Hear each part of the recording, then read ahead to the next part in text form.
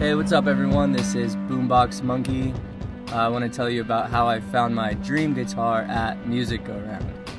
So it was a normal day. I went into Music Go Round, super casual. I was just looking at pedals, hanging out, and you're at Music Go Round, so you kind of have to check out what they have hanging on the guitar wall.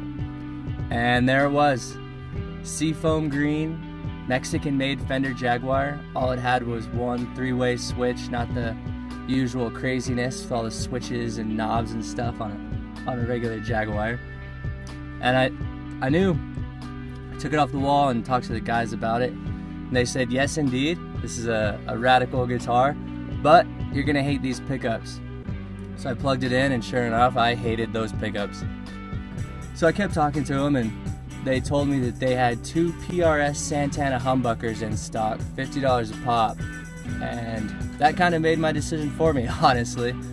Thing is, I already had a Jaguar. The year before, I'd gotten this pretty amazing white Japanese mid-90s Jag at Music Go Round.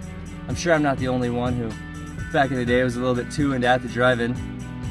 Omar always had that black Jag, and always had a thing for him because of that.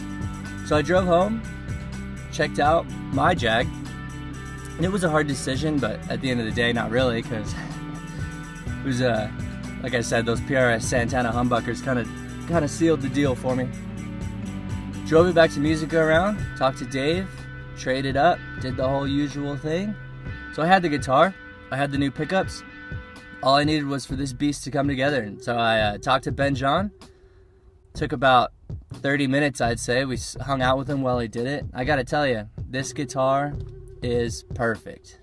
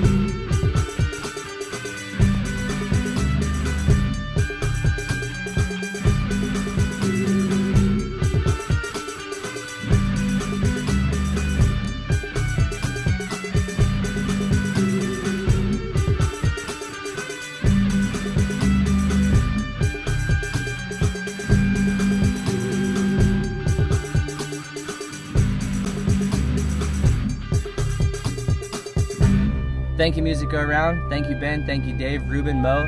Y'all rock. Yep. Thank you. Oh, dude, it looks good, too.